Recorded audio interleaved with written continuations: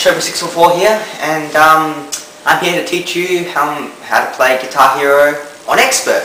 Now, I've received many requests around my school saying that many people just got Guitar Hero, but they're having trouble playing it on Expert. I don't see what's so hard about it. Well, I'm going to teach you how to play Guitar Hero on Expert and make it seem like it's a breeze. It may seem hard at first, but after a while, once you start playing Expert all the time, it gets easy. It's just like, it's second nature basically. Well, the difference here is that I'm going to teach you how to play it on Expert.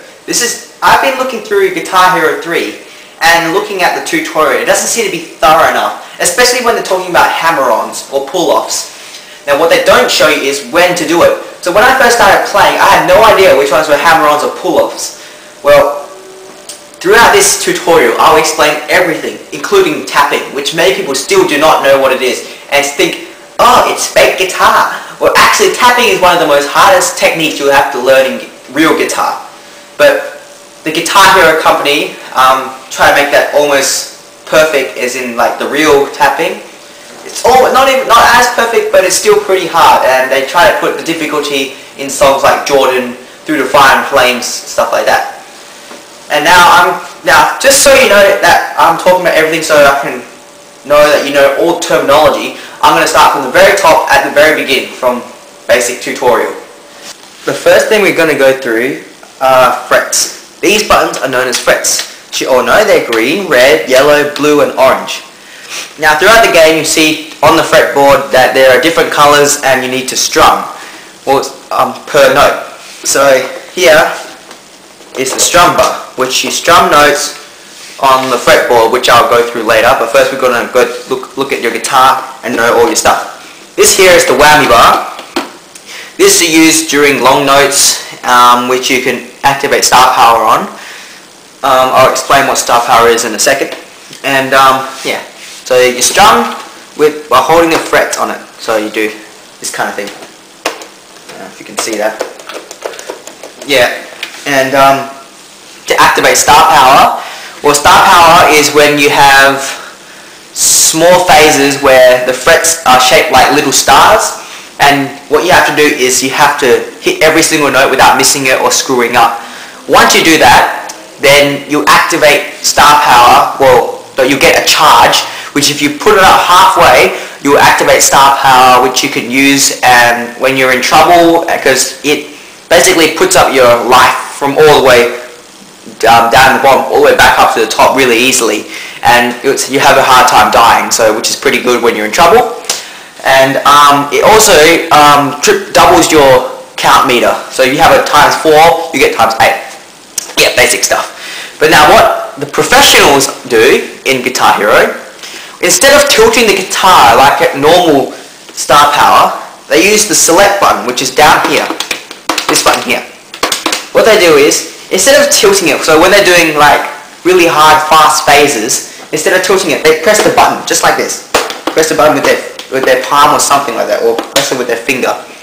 What that does is, it gives your hand free, so you can still keep on going without, so you don't mess up while pressing the button by just, like, you know, giving a twitch.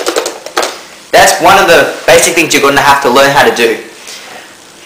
Oh yeah, I forgot to mention, the reason why that we twitch like this is when you're sitting down. Now you encounter in Expert fast songs like Through the Fire and Flames or Devil Went Down to Georgia.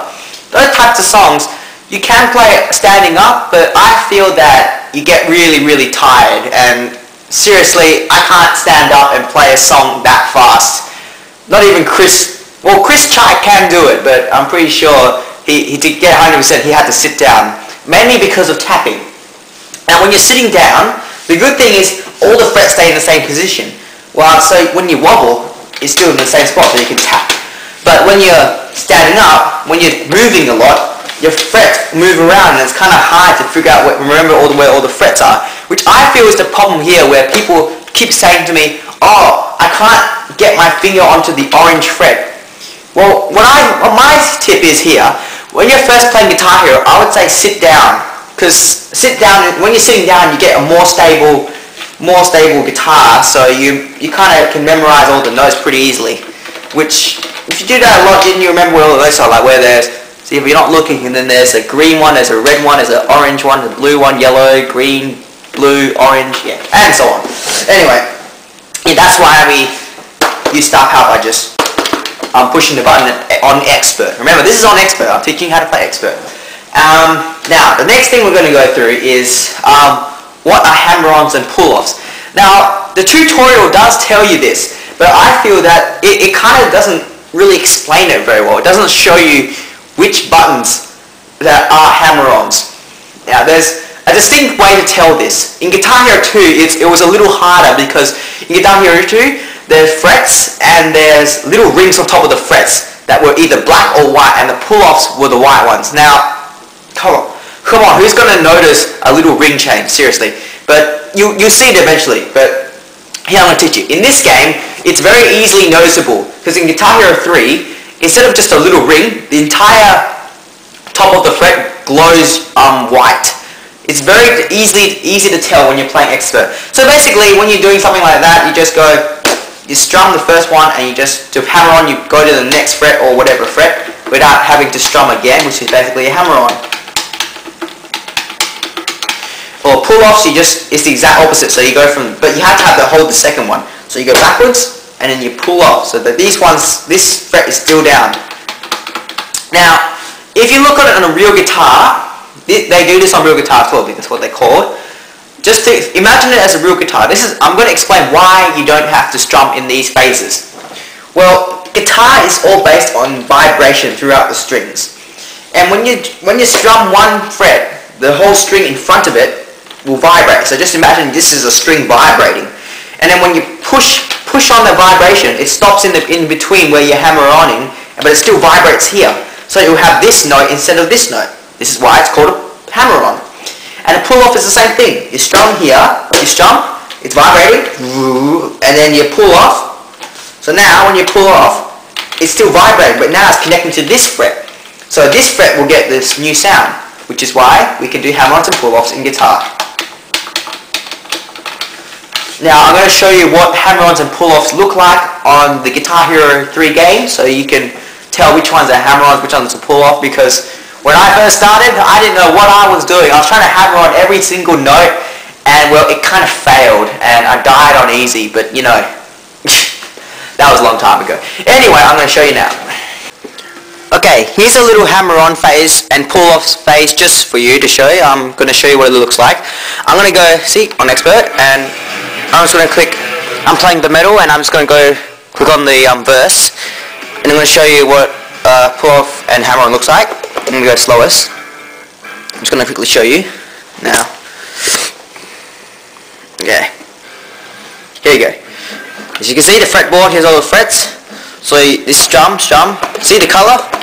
See how they're white? This is a hammer-on and pull-off. It's normal, hammer-on, normal, pull-offs and hammer-ons. Normal, hammer-on, pull-off, or whatever, pull-off. Normal, hammer-on, pull-off. Normal, hammer-on, normal, pull-off, hammer-on. You see the colors? You see how the hammer-ons here are much whiter, or at the top they're really white? And this is how you can tell that they are either hammer-ons or pull-offs. Anyway, you get the idea.